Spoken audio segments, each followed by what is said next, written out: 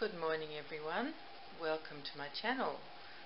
It's lovely to have you here. We are in the kitchen as usual on a lovely sunny day. It's beautiful outside, it's not going to be hot, it's going to be medium and lovely, so I'm very excited about that for a pleasant day. Before I get started, I might just, sorry I'm moving things, but you know how my camera always readjusts when it turns itself on, so I can get everything right before I start. And then as soon as the camera's on, it's all wonky, so I'm sorry about that. It's settled in its position now. I'm happy where it is. It looks kind of symmetrical and you can see everything, so there we are. Anyway, before I get started, I just thought, because I have new subscribers, I might just introduce myself and let you know just a brief little bit about me. So I don't want to bore you, but I just thought I'd fill you in. My name is Suzanne and I live in Sydney, Australia. And so of course it's our summer here, the opposite to the rest of the world, because you know we are at the sort of almost at the bottom of the southern hemisphere. So when you guys have got the sun, we don't have it, and when we have the sun, you don't have it. So that's why you're in the, you know, sort of the tail end of your winter, I guess. But I know that a lot of you have had some ferociously cold weather. We've had some ferociously hot weather, and you probably all know about the bushfires that were burning all over Australia, like since September. It was like unprecedented, never happened before like that. They were just, it was dreadful. But they're basically gone or under control. They're certainly gone here in my state of New South Wales. But in its place came flooding rains, and people lost their lives and lost their homes and their cars and all that stuff, and you know didn't have power for a long time. And in that torrential rain that we had, my kitchen ceiling started to leak, and I made a video about that. Anyway, that's in the process. The roof is in the process of getting fixed. The men were here for a few hours yesterday, and apparently they're coming back today to finish off. So I hope they do. It'd be nice to get it all done. It's quite interesting having workmen come and they don't even have to come in the house.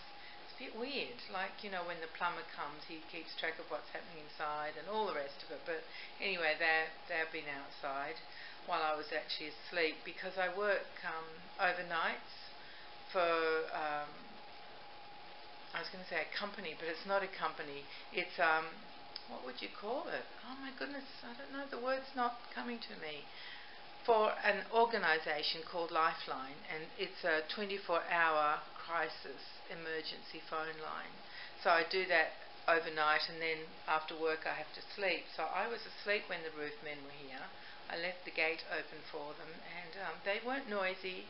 I was fine. I woke up once and checked, and they hadn't even been yet. And then I went back to sleep, and they had arrived. Anyway, what I was saying was I live here in New South Wales, and I'm a big-time doll collector. I don't just have Reborn dolls, and I have hundreds of other dolls in my doll room, hundreds and hundreds of them. They're beautiful, and I've been a collector. I was thinking it really started before I was 10, because until I was 10 I shared a bedroom with my little brother, who's only 13 months younger than I am, and he was super messy and I was super neat. So at 10 we got our separate bedrooms because his mess sort of kept creeping into my half, so the story goes. I don't specifically remember that, but that's when my mum thought, time to give them each a bedroom. Anyway, until then I remember that in that bedroom we shared, which later became a music room, it had a fireplace, a proper fireplace. We never used it, and I used to, you know, ash used to fall from the chimney, I guess, and I used to clean it out all the time, but it's where I kept my doll collection. I don't remember the specific dolls I had in there, but I think there were about 5. So I reckon that was the start of my collecting. I think my mother, let's put in inverted commas, disposed of those dolls. I don't have them anymore, which may have added to why I kept collecting other dolls. So anyway, let's get on with today's video. I hope that introduction wasn't too boring or long. So we are looking at Lottie in another. Lottie, I better tell you, is a Marianne sculpt by Natalie Blick. And for I don't know, for a few weeks I've been showing her just in rompers, because rompers are my most favourite things on babies. I love bubble rompers. I love the elastic around the thighs. I just love rompers. Every time I see a romper I want to buy it, and I think, well, that's ridiculous. She's got so many already. So I decided I would just show you some rompers for a while, and I'm not sick of them yet, and you guys seem to still be enjoying them, so I'll keep going a bit longer. It's still very hot here, so she's not in any danger of catching a cold or the flu, any version you want to name. Let me tell you about today's romper. It is by a brand called Flona, which is very strange. It's P-H-L-O-N-A. And I have no idea about the brand, and I'm not 100% sure where I got this romper from, but I think it may have been from Zulily a few years ago. I honestly can't remember. Just that because I don't recognise the brand, maybe that is where I got it from. Anyway, it's a size 3 months, or 0 to 3, because that's the size that Lottie is. She's about, I think, 21 inches. I made her, in case you knew, I've got 3 Reborn dolls, and I've got a little Reborn fairy that a friend made for me, but that's it as far as Reborns go. So I've made all my 3 dolls, and this is one of them. So let me describe the romper to you before I go on.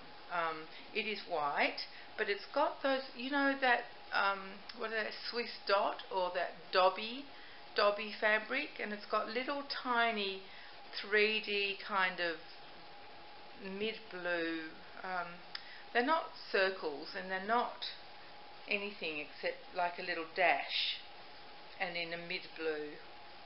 And then there's some smocking around the bottom of the bodice, 3 buttons at the front to do up, a Peter Pan collar and little puff sleeves, and elastic around the thighs. So that's it. Simple but gorgeous, isn't it? And I love blue on girls. She's wearing matching socks, I love these little socks. They're white, and they fold over once, and there's a little sort of slightly scalloped blue trim around the edge, and they're small enough to fit her. They're just perfect. I came a bit unstuck with the headband. I didn't have the right colour blue, which was so annoying. Anyway, I didn't. I started with a white headband that had a big navy sort of rosette on it, and I loved that, but it didn't go. It was too dark. The navy was too dark. And then the only other thing I had was this light blue organza bow on a stretchy lace band. I could have gone white, but I just decided to stick with this blue, even though it's quite wrong.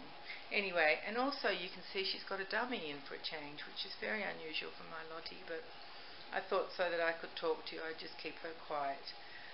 And that's it, and she's in her Silver Cross. This is a doll's pram, but you know, Silver Cross, this kind of heritage style, the prams are big, the bodies are big, they're wide, and so it looks brilliant. I love my prams. This is a new one, it's not old.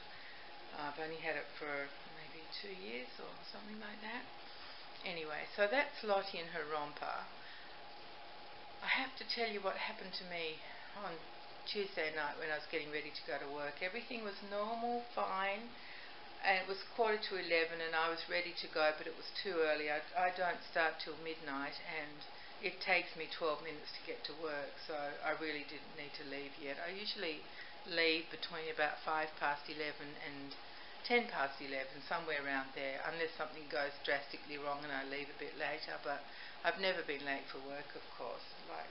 I'm not late for things, especially not work. I love going, and I've got a lot of friends there, so we have a great time, which is sort of counterintuitive, I realise. But I know that people who do frontline kind of jobs are always very close to their colleagues, because you share a lot of things that other people, that you can't share with other people, so it does make you closer. Anyway, I love my job, and I'm not late going. So anyway, it was only 11:15 and I was just finishing off an email, and then all of a sudden terrible thunder started, and it came closer and closer, and lots of lightning, and then bucketing rain and really strong wind. So I texted work and I said I couldn't leave yet because I really didn't want to walk outside in case lightning hit me. Or, yeah, I think that was what I was really most scared about, that lightning would hit me. Anyway, so my friend at work said, oh, that's okay, just see how you go. And in the meantime, my children were texting me saying, you can't go to work, Mum, you've got to stay home, be sensible, you can't go to work. So I said, okay, I'll be careful, don't worry, I'm sensible. And after about, I think, half an hour, I could tell that the storm was passing. It had gone, the thunder sounded further away, so I ventured out. There was a big branch of my frangipani that had fallen near my steps where I go to the car. So I picked that up and just moved it out of the way. And there was mess everywhere, you know, broken leaves and bits of sticks, and oh, it was a mess out there.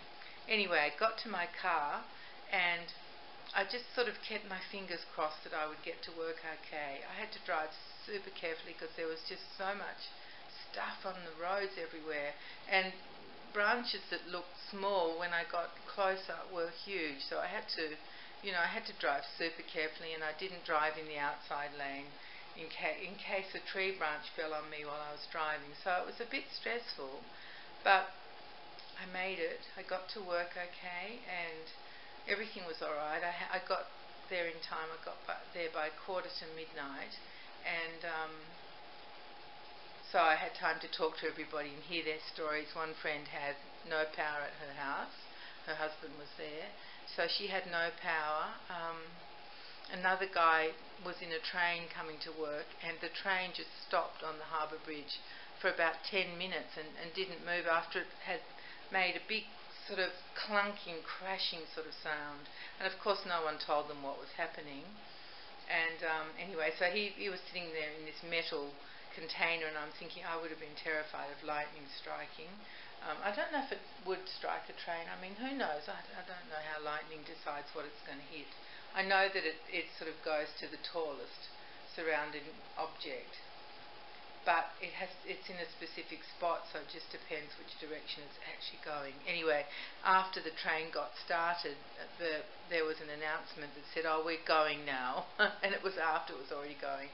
So, you know, there were stories for each of us to tell, and then I did my work, and then at 6 o'clock it was time to go home, and the next shift was coming on, and so I started to talk to one of the girls who was on the next shift, and she said that what had happened to her was that the handrail from the neighbour's deck had actually been dislodged from the deck, so the wind was so strong that it pulled the nails out, and this big long handrail had speared into her roof and come straight into the house. Now, how scary is that? That's how strong the wind was. It was just shocking, absolutely shocking.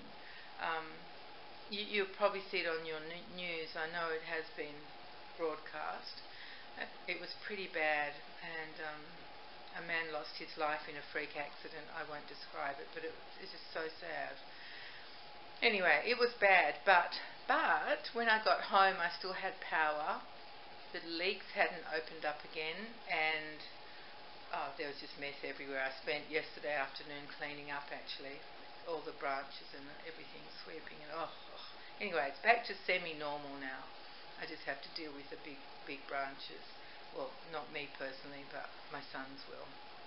Anyway, so that's the story of Tuesday night. So truly the weather around here has been just like so extreme, from the fires to the floods to this storm, which was just, so scary.